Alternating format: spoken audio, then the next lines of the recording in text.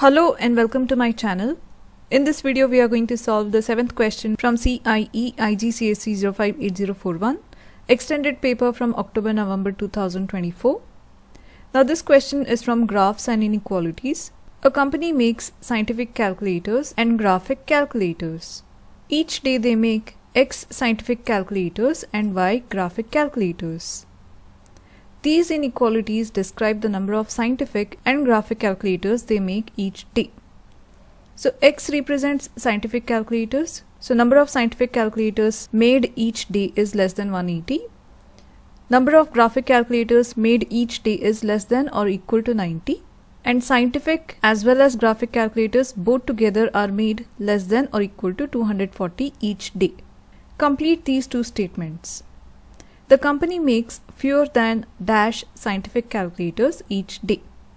Now here X represents scientific calculators and we can see that each day number of scientific calculators made are less than 180.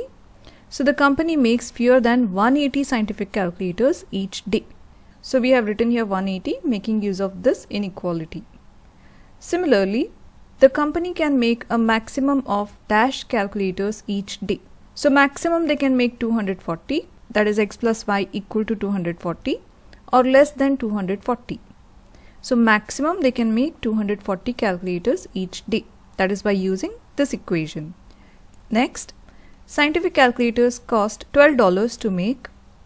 Graphic calculators cost $18 to make. Each day the company spends at least $2,700 making calculators. Show that 2x plus 3y is greater than or equal to 450.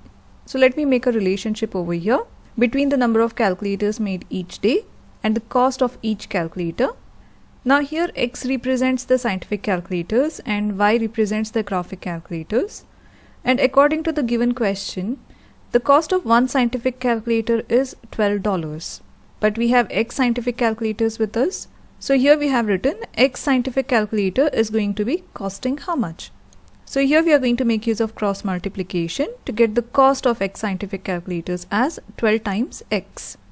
So this is what we have written. Now using the same relationship, we can find out the cost of Y graphic calculators. So here we have made the relationship that one graphic calculator costs $18. Then we have Y graphic calculators. So the cost of them is going to be Y times 18, that is cross multiplication. So we get here $18Y. Now here they have given that each day the company spends at least $2,700 making these calculators together. So scientific calculators plus graphic calculators, the cost the company spends on making these is given as at least. Means minimum they are spending $2,700 on making these calculators. They can go beyond this also. So here we have written the inequality. The cost can be greater than $2,700 or it can be equal to $2,700. So once we have got this relationship, 12, 18 and 2,700 is divisible by 6. So let us try to simplify this equation. So here we have divided the left hand side by 6 and right hand side also by 6.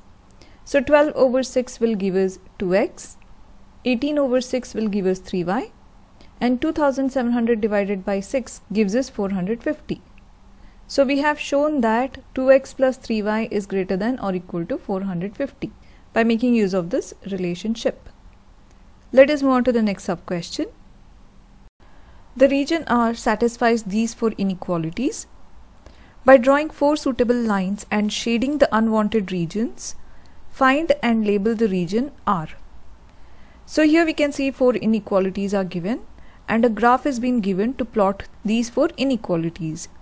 So let us start with the first one and let me write down these equations over here for easy reference. Now the first inequality is X is less than 180. Now for this inequality, we have to look 180 on the X axis. So 180 is going to be, this is 150, 160, 170 and 180 comes over here. So this is 180, this is 190 and 200. So we are going to draw a dotted line at X equal to 180 parallel to the Y axis this way. And this is going to be a dotted line because of this inequality sign. Remember that if it is given less than or greater than, then you are going to draw a dotted line and if less than equal to or greater than and equal to sign is given, then you are going to draw a solid line. So after drawing this line, let us write this equation along with this line.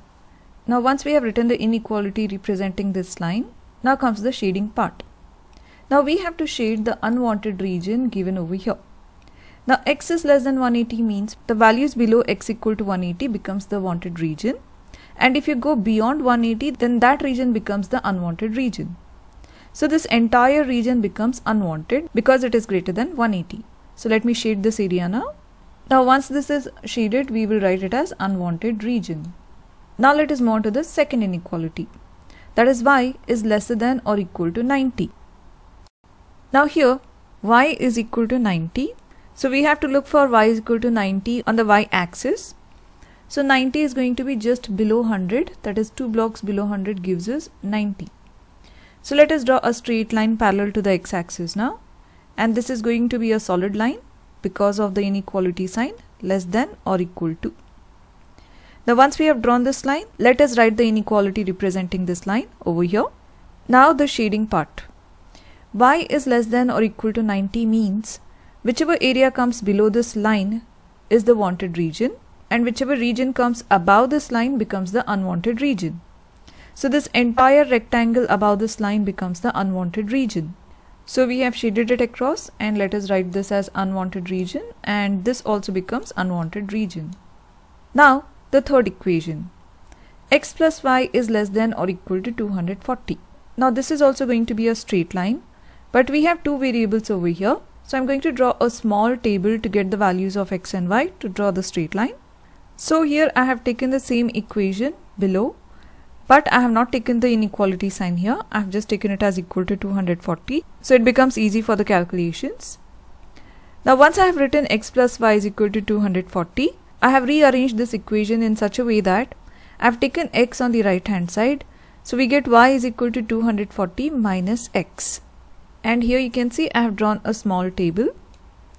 Now we are trying to get two coordinates or 2 points for drawing the straight line. Now here the simplest way is take some values of x, plug it in this equation to get the value of y. So the first value of x I am going to consider is x equal to 0, the easiest value. So when x equal to 0, we are going to plug in the value of x as 0 over here. So y is equal to 240 minus 0 gives us 240. So we have written here y is equal to 240. In the next case, I am going to consider y is equal to 0. So I am going to plug in the value of y as 0 here. So I directly get the value of x as 240. Now we got the 2 points or 2 coordinates to draw the line.